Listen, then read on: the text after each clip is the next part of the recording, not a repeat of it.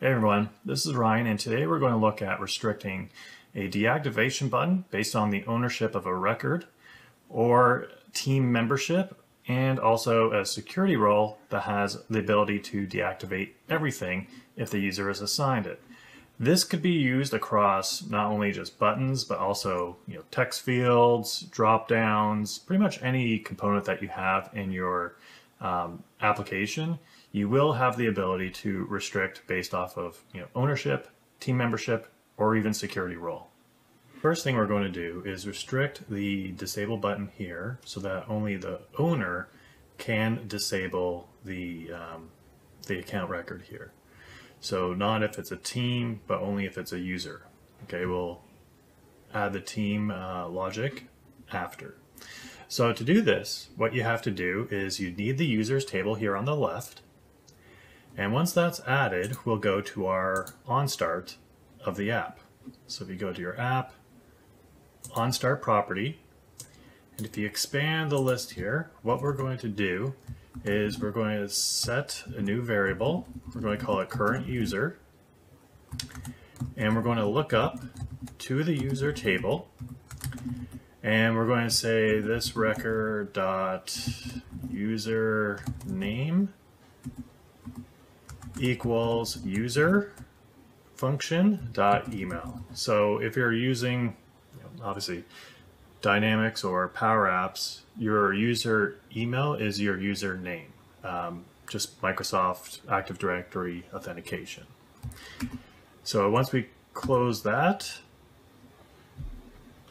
and sorry, I need another bracket there, and then we'll have the current user. So if we click Run onStart, our user global variable will be set. So now what we can do is if we go to our deactivation button here, you'll see that it's currently in edit mode. So pretty much any user that accesses this the screen here can press that deactivation button. But what we want to do is obviously restrict it just to the owner of the record. So to do that, what we can do is we will put an if condition that says we want to find out if the type of the owner is a user. Okay, so is type, and we're going to say this item owner, and we're going to say users. We're going to reference the users table. So this will give us either a true or false. So if it's users, it's a user record, it will return true. And then what we want to do is add another if condition here. And we're going to say, we're going to cast this owner field, since we know it's a user, as a user record. So we're going to say this item.owner users, and then if we press the period here, now we have access to all the user table columns. So this is where we can reference user. So this will bring in the GUID. You'll see that right here for the user record. And we can say equals current user. And then from here, we have this access to the same columns. We reference the user here, so the GUID. And then from here, we can say this is editable. So once it's in edit mode, we have to provide the complement, so display mode dot disabled. And then from here, we'll close our bracket. Now you'll see how we have is type equals users up here. So if it's false, we also need to disable the deactivate button in this situation for now, until we implement the Teams logic. So if I go and enter in display mode dot disabled, and then we can close that bracket. So now you'll see, if I press play, that only the accounts that are owned by my user record appear with the deactivation button. So that's the exact logic that we want.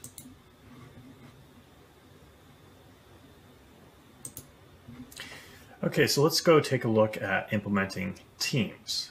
Now this is similar. So what we have to do is go to our on start, but let's first take a look and make sure we have the right tables. So this is where teams has to be a table included. And then if you go to your on start, what we could do here is we will, under where we grab our user, so let's just comment this down. So user retrieval. And we're going to add a new section for team retrieval. And to do this, what we will do is we bring in a collection. So we'll clear collect, we'll create a team list, and we'll set it as blank. And then what we will do is at this point is we're going to do a for all. So we're going to loop through our user record, and we're going to grab the current user. And then if I press the period here and I start to enter in team, if I scroll down, what you will find is the teams associations here. Okay, so that gives us all the teams that the user is a member of. So let's click on that, and we'll cast this actually. So we'll cast it as team, and just so that we can easily reference it. And then from here, what we're going to do is actually collect all the team IDs and bring them into the collection. So we're going to add to our team list. And then from here, we're going to say team ID equals team dot team. So the team here is actually the GUID. And then from here, what we will do is close it up and then close our for all. So now, if we run our on start, we can take a look at our team list collection and actually see what it retrieved. So you see how I'm part of two teams here.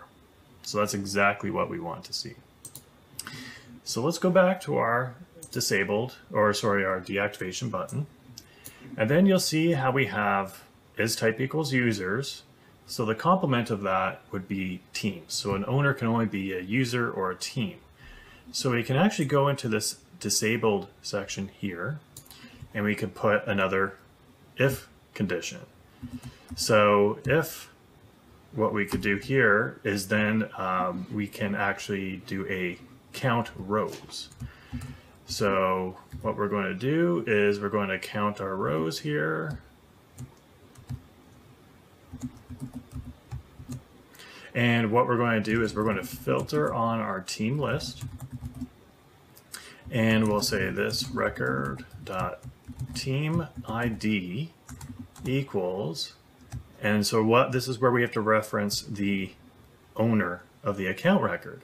So what we're going to do is we're going to type in as type, since we have to cast it as a team data type, and we'll say this item dot owner, and we'll enter in teams here. But this is where we can now reference the team GUID here. So this is where we need to bring this in. So if we close this up and we close this up, and then if we say if it's greater than 0, then it's enabled for us. So at this point, we're going to essentially copy the logic above here. So it's display mode dot edit. Otherwise, it's display mode disabled. We'll close that up.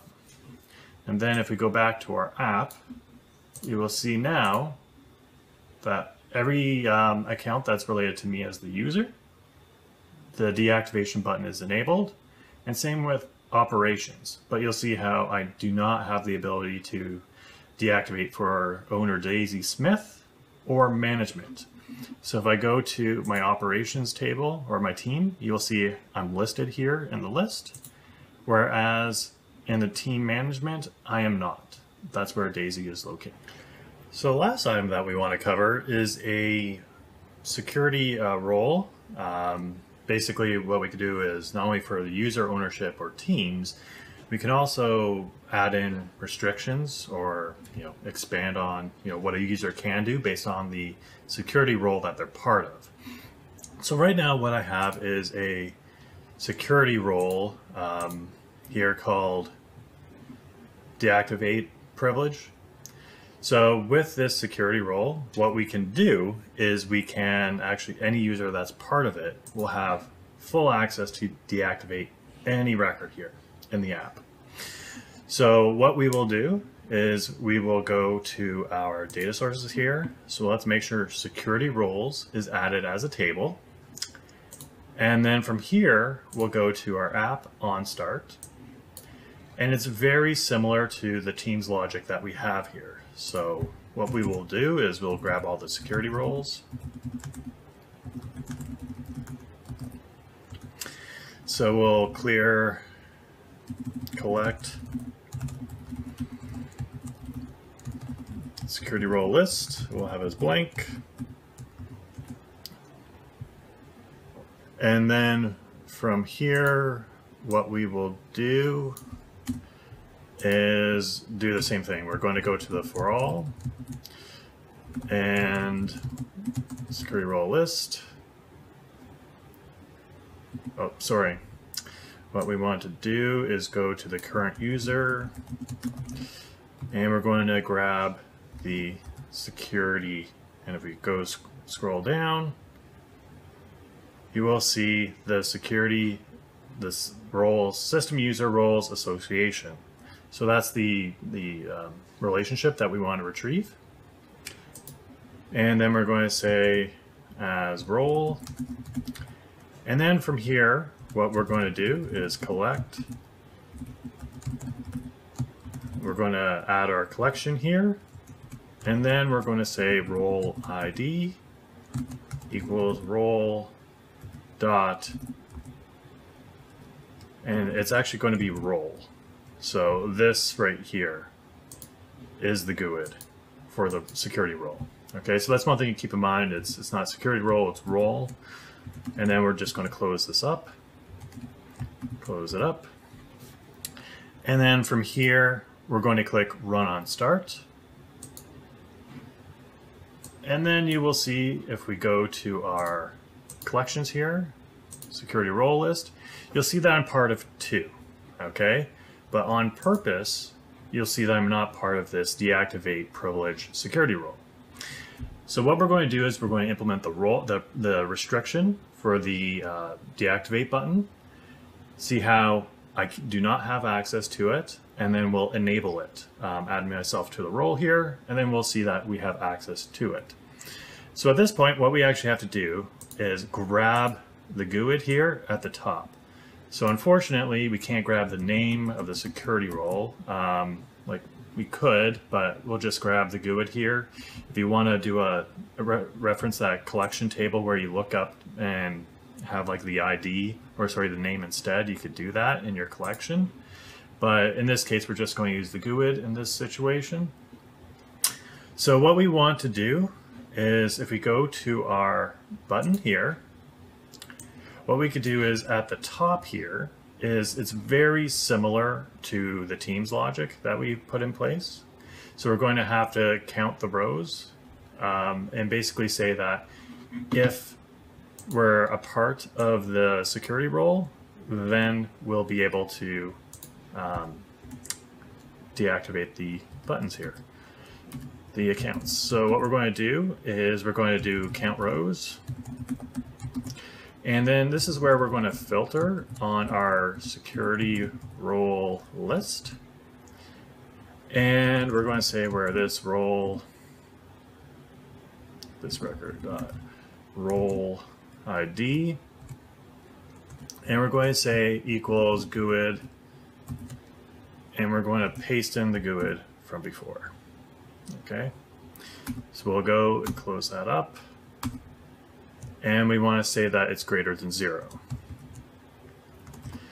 So if it's greater than 0, then we know we have full access to all the deactivate buttons in the list. So we're going to say display mode.disabled. Otherwise, it will go through this logic. Okay, so we already have our else logic in place. And if a user does not match any of these, they will eventually end up here on the display mode disabled on this section here. Okay, so what we could do here is what we will do is go to our list, and you'll see that, hey, I still do not have access to Daisy Smith or the management team's records. I can't deactivate those. So what I can do is if I go to my security role, I'm going to add myself to the team, or sorry, the role here, and click add. And then what I have to do is go to my users table here, just do a refresh. And then I will do a run on start. So previously I had 2 teams that I was part of. So if we go to our collections, I should have 3. So if I go to my security role list here, you'll see that this is the GUID of that deactivation security role. And now if I go to my list here, you will see that I currently don't have access to it. So let's just take a look and see what's going on. So I entered in disabled instead, where it should be enabled. Or sorry, edit. So that gives me full access. Okay, so you'll see now I have full access, and if I happen to do the same thing again, where let's say I remove myself from that security role, so we'll just go remove, refresh the users table,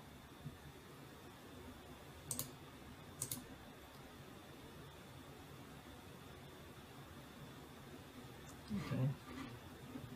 And we'll just refresh the security roles, and we'll click the run on start, and then you'll see that those deactivation buttons are no longer available for me. So based on current user, team that the user is part of, or even security role, you can go through and your apps, go to the various components that you have on the screen. It doesn't have to be, you know, icons or anything like that.